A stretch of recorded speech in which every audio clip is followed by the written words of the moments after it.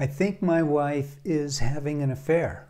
My name is Paul Friedman. I am the founder of the Marriage Foundation.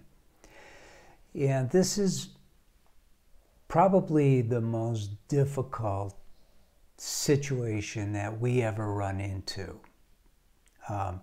It can be worse. You could know for certain that she's having an affair.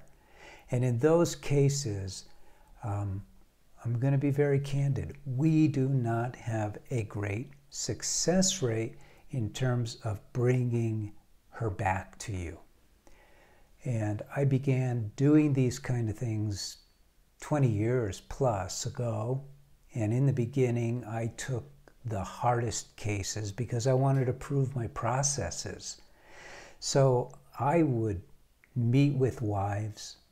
I would talk to them about what they were doing to their children.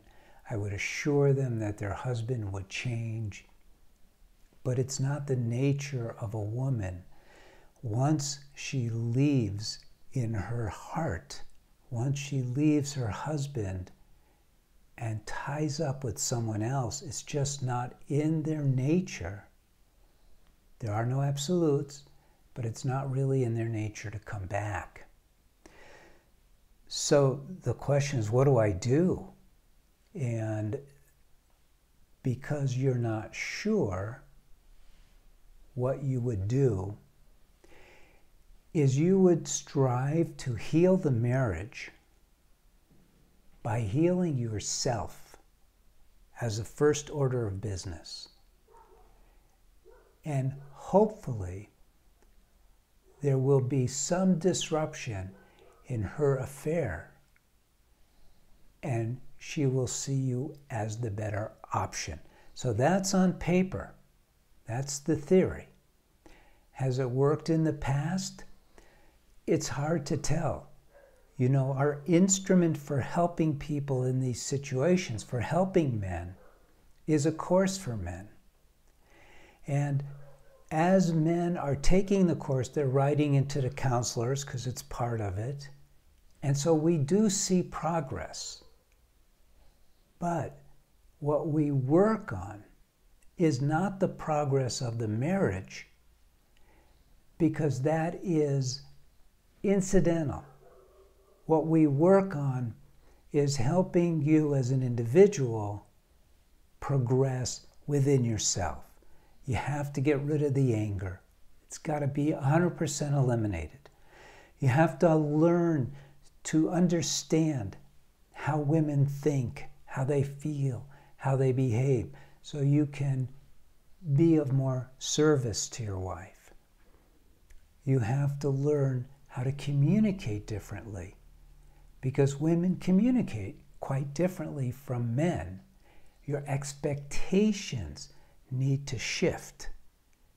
Right now, all of your expectations probably have to do with your marriage, your wife's behavior towards you.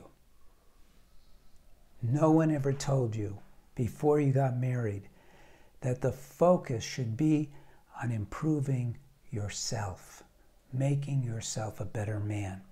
And so that's what we work on.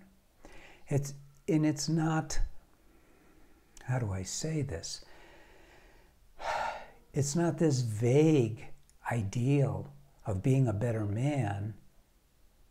It is a very succinct concept of working on yourself in stages. Number one, to gain control over your own mind, to understand and notice your own reactions, your outer and your inner reactions to day-to-day things in life. Teaching you how to tap into your own heart, which is the location of all joy and happiness. So the process can be difficult for many men, because men, we are not used to going within. We're used to dealing with things because our nature, based on our gender, is to protect, is to set up a perimeter and make sure nothing comes in to hurt us and our family. So we don't make you feel guilty about who you are. That's not what it's about. We take from now and move you forward. And that's really all you can do. If you try to interfere, if you bring this up with your wife and you say, I think you're having an affair, you can kiss your marriage goodbye. I'll have to say 99% of the time, because there are no absolutes. You don't want to challenge her choices. She made them. She's probably harboring some guilt, but in the balance, she has done what she has done. And it has not been interfered with in a positive way from you by your being this amazing man. And this part may hurt a little, or she never would have been involved. She never would have considered having an affair with someone else. So it's important for you to try your best if you have children. If you don't have children, it's a whole nother ballgame. You try to cut your losses and move forward. You can do whatever you want. But this is our advice to you. Go ahead and get hold of the Course for Men and try to affect change within yourself so that there is a possibility. Write into one of our counselors. It's a free service. And subscribe to the videos. You might want to learn as much about marriage as you possibly can at this point. Most of us get married without knowing anything about marriage. On that note, blessings to you, blessings to your wife, and blessings to your family. Take care.